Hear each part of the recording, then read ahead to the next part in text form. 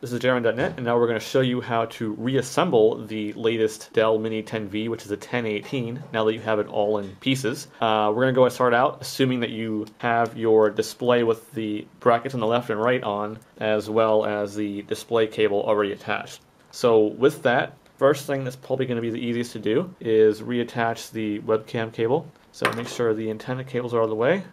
And then here you just kind of simply line it up and get your fingernail if you can, and then just kind of slide it back in. Then you also need to make sure this little cube looking thing goes back in its spot right here, either now or once you screw in the remaining 4 screws. So first you want to make sure that the antenna cables are on top, not getting in the way. Make sure the 2 hinges, if they're the way mine are, go behind the bezel first, like so. And then line up the screw holes and such, so everything fits nicely as it once did. And start screwing things back in. And these 2 screws, make sure you're screwing in the ones furthest away from the hinges, because these 2 are what hold the top part of the bezel on the display. Before we put the top bezel back on, we want to make sure this little cube looking thing is as far in this little hole as it can. So as you can see here, it's not sticking out too much like that. Once we put the top display bezel back on there, it should kind of hold that down. Basically just kind of snap it back on here.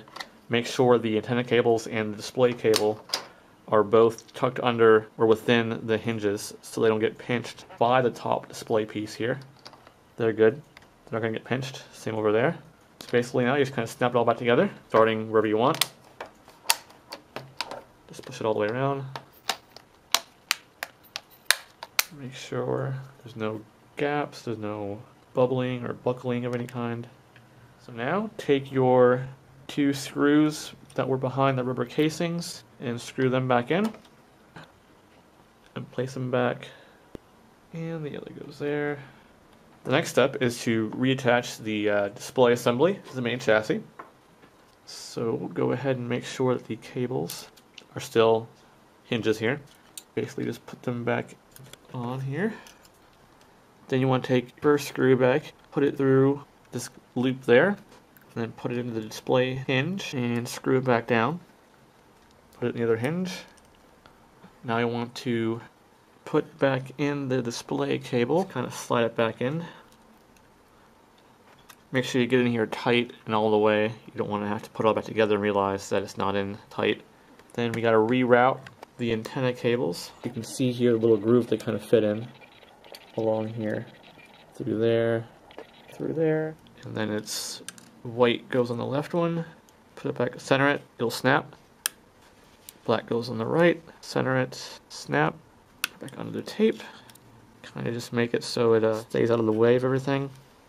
Back on top.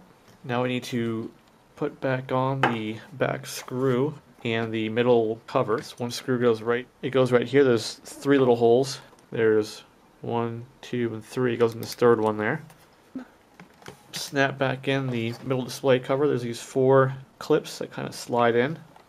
1, 2, 1, 2, 3. That's good. Then there's the 2 screws holding that in. 1 and 2. Now if you haven't already upgraded your memory, or you took it out for whatever reason, you need to put it back in.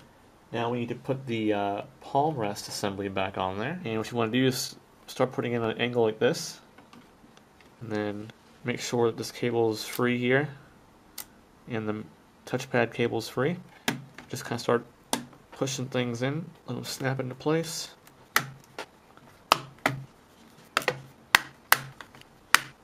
And kind of just do a look over, sure everything smooth all the way around. There's no gaps, there's no bulges. Like here. And there.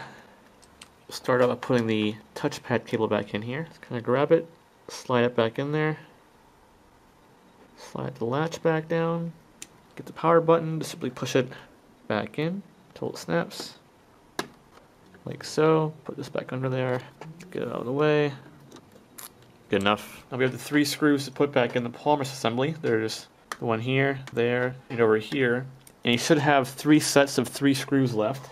And there's 2 sets of small ones and 1 set of big ones. These ones take the small ones. There's big and small. You want the small ones. and then turn it over, and there's 3 more screws you got to put back in. This one, and this one. And these ones as well are the smaller size screws. Is turn it over, put the hard drive back in. Just simply pop it in. Use a tab if you want. Slide it into place. Take the single screw, which is also a long screw. And screw it on in. Take your keyboard, slide it in like that first. So just take it, slide it back into place here, like so. And then keep pushing on either side a little bit. When you push on one side, the other one may pop out a little bit, but just keep doing it back and forth until they're both in all the way. And now with both back in, you're good to go. 4 clips at the keyboard in the bottom here. Slide them in there. Push the keyboard down. There's 2 clips here. Make sure they're both in there. 1, 2. Then turn it over and put in the last remaining screws, which should be long screws. Here, and there. Then take the battery. Put it in at an angle like this. Snap it down. Flip it back around. And push this power button and hope you didn't break it. With any luck, light should turn on, screen should turn on, keyboard should be responsive, and you're good to go. This is Jaren.net, and thanks for watching the reassembly guide for the Dell Mini 10V 1018.